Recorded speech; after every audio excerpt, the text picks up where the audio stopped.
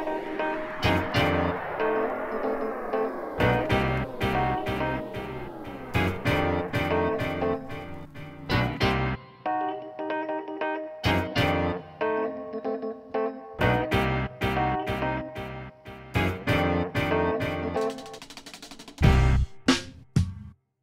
you guys doing, everybody? You guys excited to be here? Did you guys have a good 2012? Oh yeah. No, yeah, cool. Well, listen, I guarantee you guys are all going to have a great, superbly great 2013. All right. Big round of applause right now for Leslie Smalls. And okay, this next thing I say is going to sound a little hipster, but I don't mean for it to, but I was into bacon before they were putting it in milkshakes. You know why? Because it goes in everything. Fucking everything. I buttered toast with it the other day, you guys. It was magical.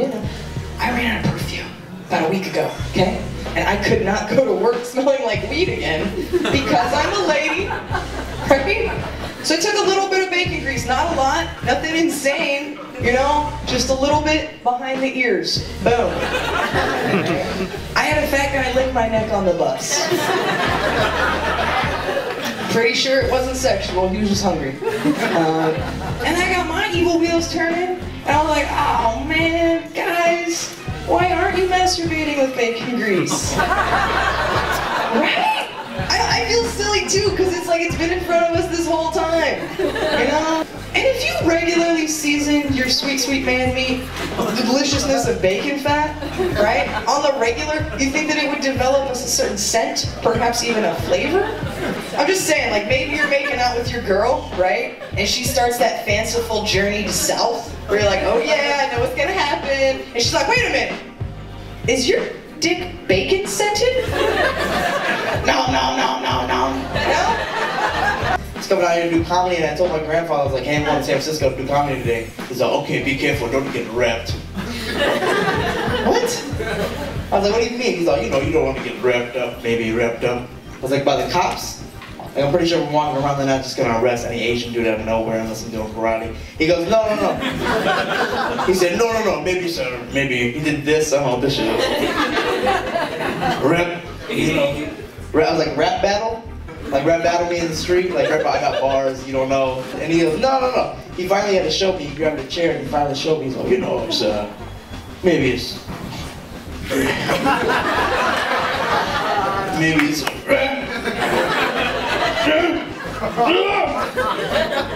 He said, oh, you mean raped? I will not get raped, Grandpa. I have my whistle, it's okay.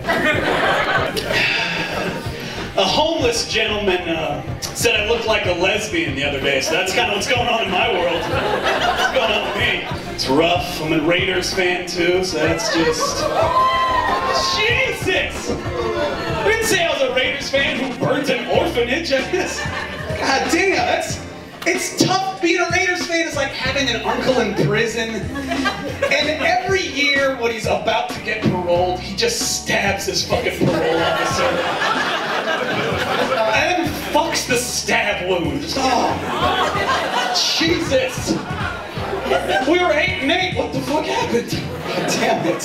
You know, so I signed up for Muay Thai kickboxing eventually. Muay Thai kickboxing. And, well, a little thing you might not know about Muay Thai kickboxing is that it's fucking expensive.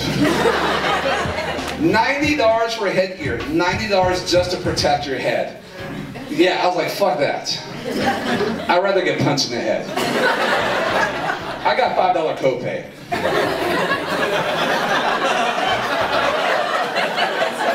So the way I'm seeing it, I'm coming like 85 bucks.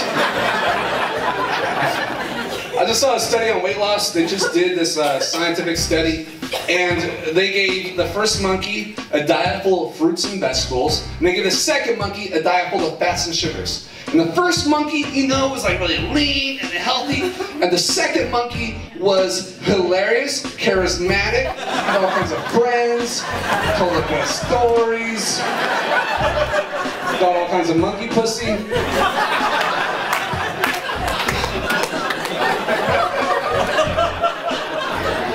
I named my asshole Kanye West because I think it's important to name your body parts appropriately. I named my vagina USA because I think it's the best place on earth. Even though nobody else does. It may not be employing enough men right now. You know, maybe suffering from a poor healthcare system. But goddammit, it's a melting pot and everyone is welcome. Everyone.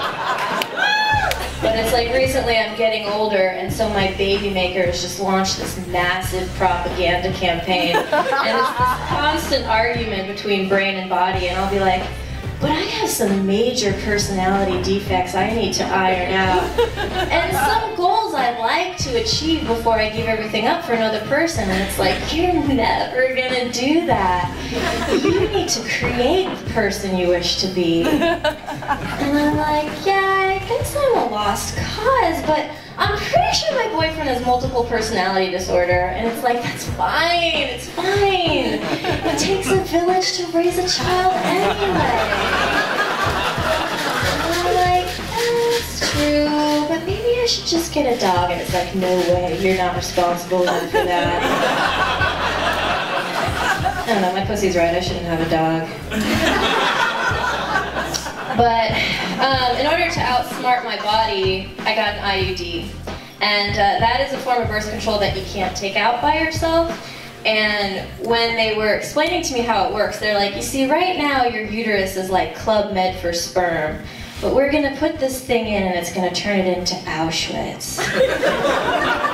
And I was like shocked that she thought the mention of Auschwitz would comfort me, because I would much prefer a Nagasaki type scenario, because there were some Auschwitz survivors, you know?